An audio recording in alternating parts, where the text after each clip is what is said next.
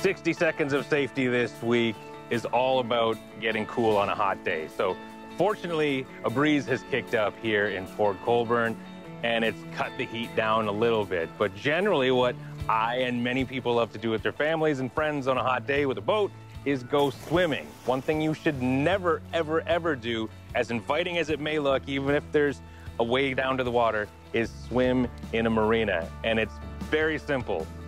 Electricity. There are lines running under all these docks into the boats.